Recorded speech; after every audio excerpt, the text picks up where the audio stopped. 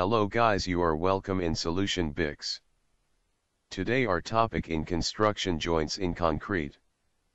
It is the most repeating question in competitive exams and vivas for assistant engineer. If you are new here, please like and subscribe my channel for more videos. So let's move towards the topic. Joints in concrete. Joints are usually part and parcel of structures made up of concrete, steel, masonry, etc. Concrete structures usually show a variety of joints. The most commonly experienced among them are main four types: construction joint, expansion joint, isolation joint, contraction joint. I will explain one by one. Number 1, construction joint. This type is the commonly experienced joint in most concreting work, in spite of the fact that this type of joint is actually not a must in concrete structures, unlike the other three types. A construction joint is provided when concrete pouring needs to be stopped due to some reason, and then it is continued again later. In other words, the joint could have been avoided if the entire concreting were completed without any stopping in between, so that no part of the structure needs to be continued by concreting at a later date. If concreting is continued within a day or two of stopping the work, the construction joint is thoroughly water cleaned, and then a layer of rich mortar is applied onto it before proceeding with the concreting.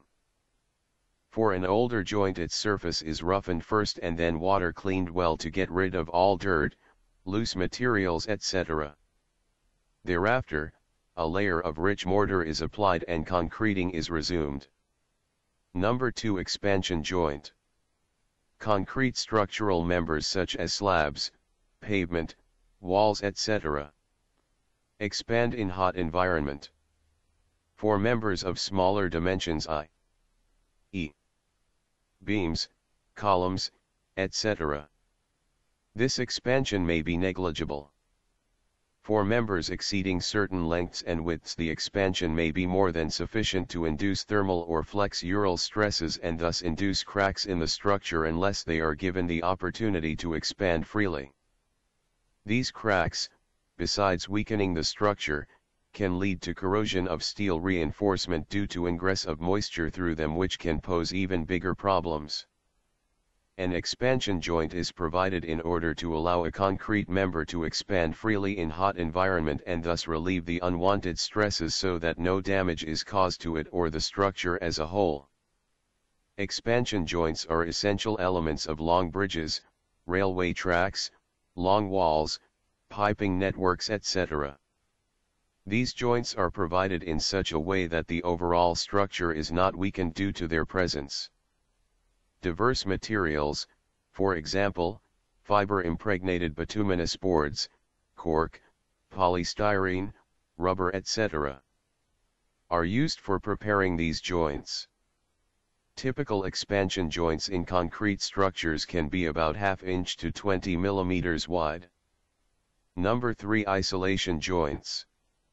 In concrete structures, isolation joints are provided in order to relieve the stresses developed due to differential movement of the adjacent members or structures, thus preventing cracks, or damage, in the members or the structure as a whole. Isolation joints around machine foundations also perform the function of cutting off the vibrations generated by the machines, thus safeguarding the adjoining slabs or other structural elements from possible damage. Isolation joints may be required at the junctions of horizontal members, slabs, etc., and vertical members, columns, walls, etc., when there are possibilities of significant differential movements. These joints may very well be required when a slab or a roof of a newly built structure has to meet an existing structure, or a new block has to be extended from an old building in relatively softer soil or in a filled area. And the last, contraction joint. When concrete sets and dries, it tends to shrink. This shrinkage or contraction can cause hair-like cracks on the surface of the concrete, besides affecting the appearance of the finished surface.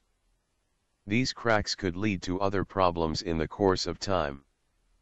Contraction joints are also known as control joints. These joints are created in the concrete surface by inserting thin strips in fresh concrete, by saw cutting using either dry cut or wet cut saws, by grooving using grooving tools, etc. An important aspect is the depth of these joints, as unless the depth of joint is adequate they won't serve the purpose well. According to a popular thumb rule, the depth of a contraction joint should be at least 1/4 of the depth of a concrete slab. Okay, that is all. Thank you for watching. If you like this videos, like and subscribe.